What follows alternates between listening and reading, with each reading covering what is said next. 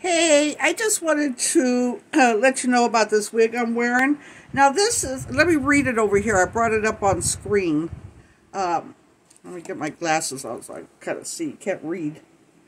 It's a Lindell long, soft, shaggy, layered blonde ombre classic cap full synthetic wig.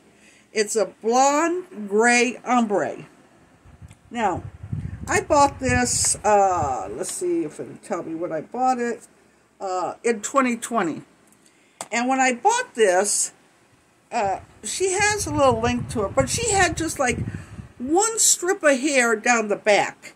Even though the picture didn't really look like that, when I got it, you had these sides, and I said, no, I'm going to cut it off. This is a wig I thought I could experiment with. As you see, she does have pretty good coloring in it. It is this blonde ombre with the gray. I mean, this is my hair right here. It kind of, matches. But she is a heavy wig. She's got a lot of permatease up here. She's a little big, but she comes down pretty far in the back. I only paid like $20 for. But I thought, I've seen about dyeing hair, and I was going to do this maybe in a purple color and experiment, doing that on synthetic wigs and see how it comes out, because I may wear it in the summer because I sweat regardless of what I have on or don't have on.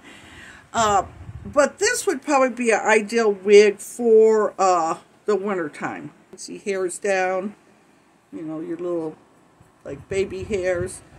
And I got enough left. I could kind of flip her up and maybe make a little tight bun in the back if I wanted. But I may cut some more off because it lays, if you see, she lays right at the neck. I hope you can see that in the back. Let's go to the other side, and hopefully you can see the back. She feels good. She doesn't really itch the head, And, but yeah, I got, this is going to be my experiment wig. Something I could just play around with. I've kind of cut the bangs a little bit. I've cut this.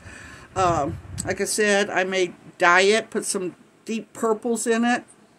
What can I lose? It's a wig I don't wear that often, but maybe if I fix it up and get a cuter little style to it, maybe I will wear it, Especially, like I said, in the winter. Like these sides, I should taper them a little more, taper them down. I don't know if she's still available.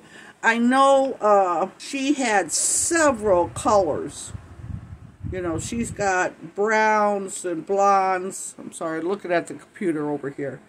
But she has 2, 4, 5, 10, 15, 20, 23 different colors. So there's a wide range you could pick from. Now on the side, she doesn't really look like, she kind of looks like this. But she had this long pieces in the back. So I'm thinking of doing it more like a pixie, cutting this. It's something to think about. This is what I'm going to do. So, see, there you go. Yeah, I guess it would be nice to have a nice expensive wig, but you can buy a cheap wig and do things to it. So, this is kind of what I call my rock star. It's like a rock star hairdo, I'd have my leather pants on, distressed t-shirt, All right. So, that's it. I just wanted to let you know about this little wig I had on and what I was going to do with her. All right. Talk to you later, alligator. Bye.